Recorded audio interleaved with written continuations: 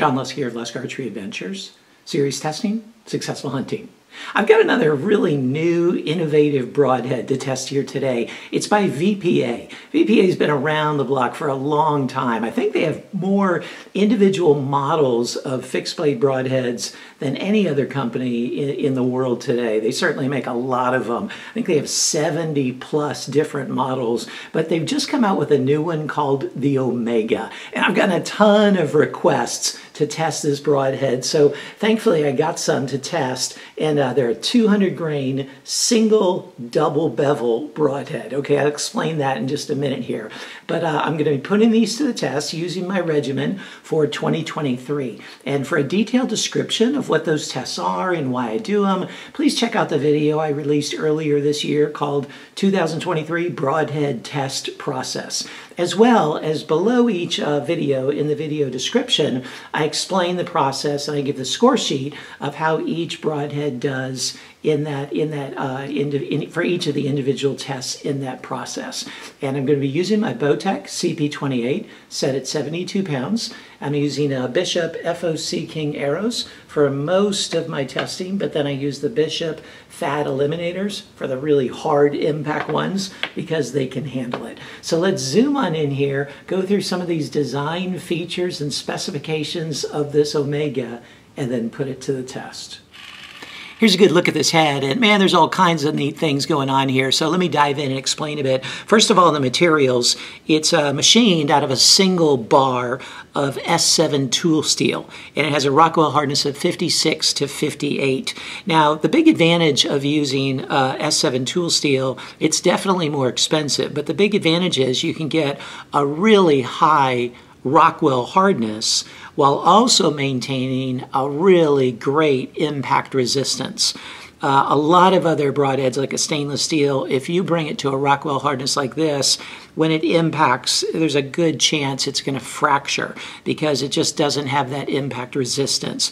But S7 tool steel can be really hard and really resistant to impact, so that's why you're paying more for it. It's a great option for a single bevel head where that edge often experiences edge chatter. S7 really makes that a bit more difficult to get some kind of edge chatter there.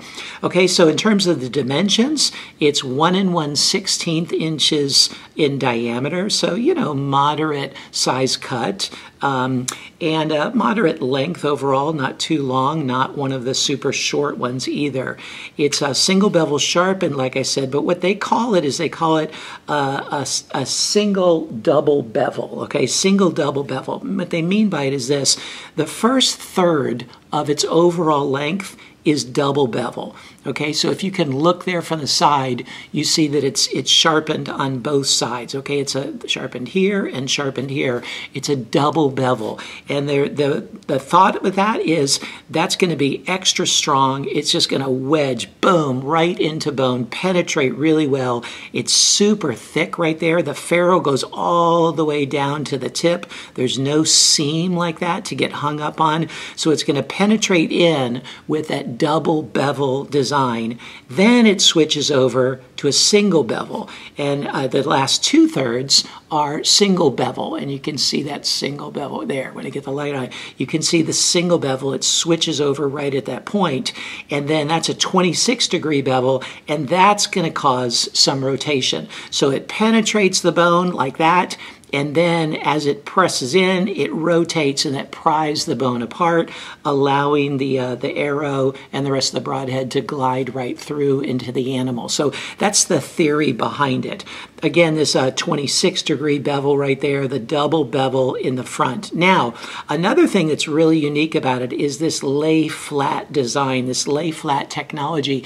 You can see if I get the light on it, yeah, they've kind of sharpened it, if you will, or like, you know, kind of machined it to where you can lay this entire broadhead flat on any surface, on any stone, and just sharpen it. Okay, it's really easy to lay flat. You're not just trying to catch the bevel, but the whole broadhead itself just lays flat. You could just like like lay it down like that, the whole thing. And it's easy to find that bevel and then just to sharpen it. And you can use any stone for that. You can use the bottom of a coffee mug. You can use the top of your mirror. I've done that in the field, or top of your window. Roll the window down a little bit. It's a little rough on the top of the glass. I've used the edge of a mirror in a hotel room to sharpen broadheads.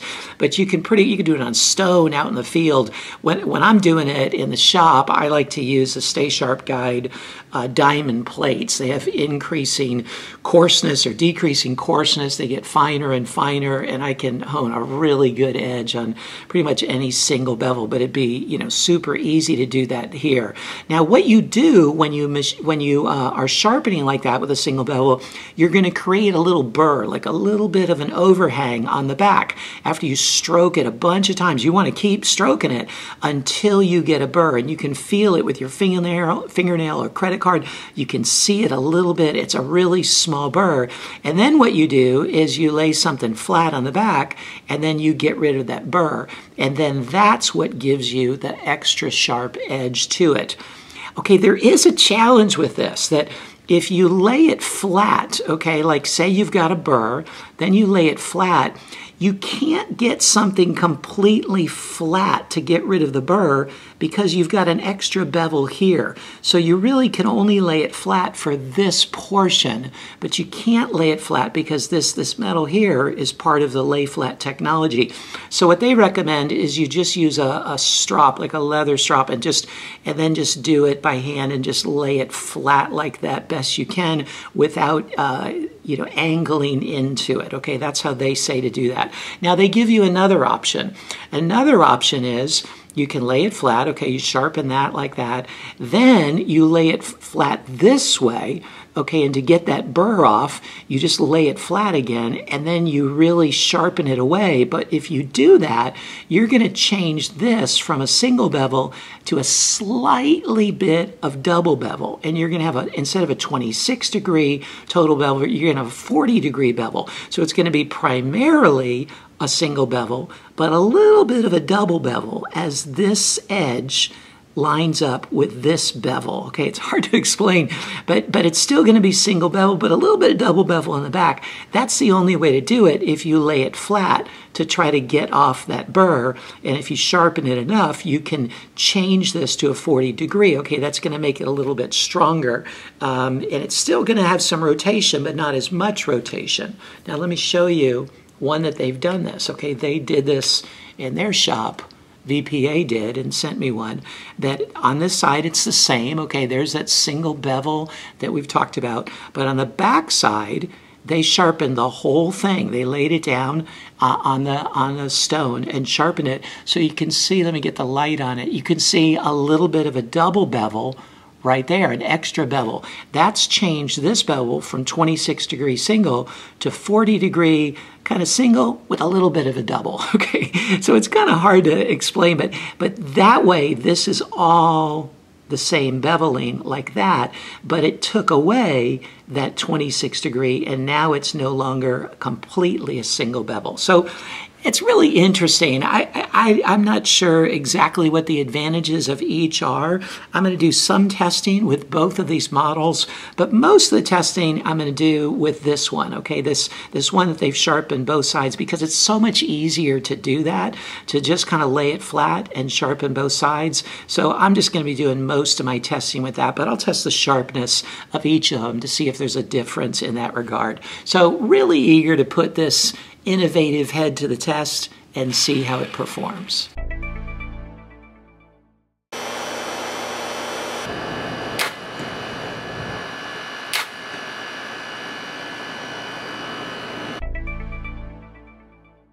First, let's test the sharpness of the 26-degree single bevel as it comes in the package. It took 250 grams of force to cut through the copolymer wire. That's a 9.5 on a 10-point scale. Now let's test the sharpness of it with the 40-degree micro bevel.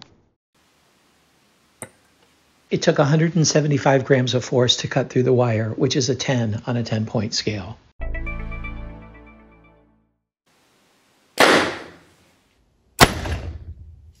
It penetrated 8 inches.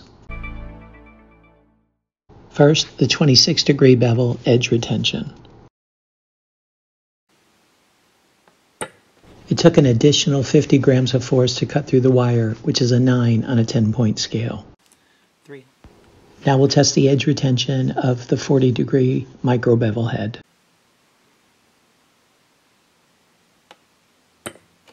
It took an additional 50 grams of force to cut through the wire, which is a 9 on a 10-point scale. It penetrated through 50 layers.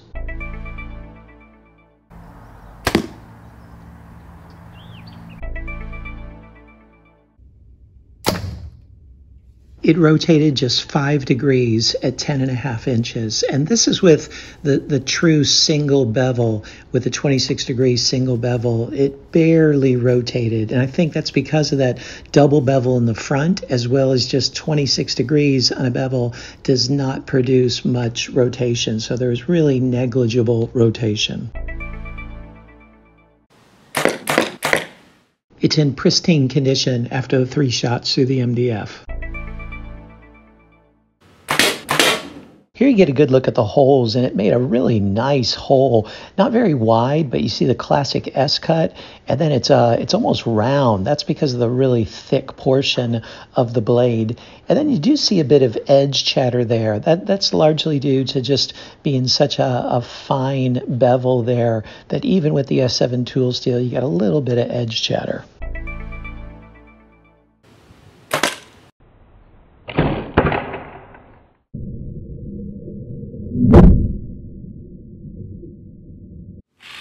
So here it is after all the durability tests, gone through the MDF 3 times, the steel plate 2 times, and then embedded very deeply into the concrete. I mean, it was one of the deepest penetrations into the concrete that I've seen, and it just held up extremely well in the concrete. I mean, it still spins very true.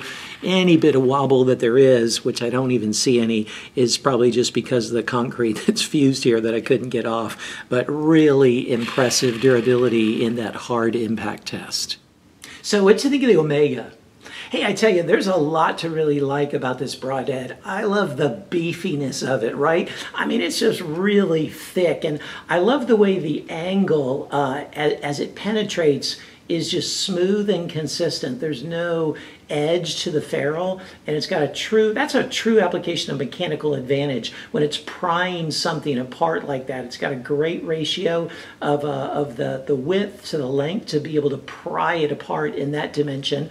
You know, its cut size is not so big at 1 1/16 inches, but if you're using it for a really big animal that's hard to penetrate, like a Cape Buffalo or something like that, you know, that's really optimal. That's what you want. So it's not going to score as well as some other heads that have a much wider cut or things like that, but that's okay. You can just look at the scores in the data sheet there below the video description that matter to you the most in the animal the animal that you're pursuing and setup that you have.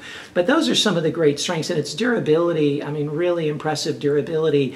I'm a little bit confused about the lay flat sharpening. I love the idea, and if you didn't have to mess with getting rid of the burr on the opposite side, then I think it would be a little bit easier.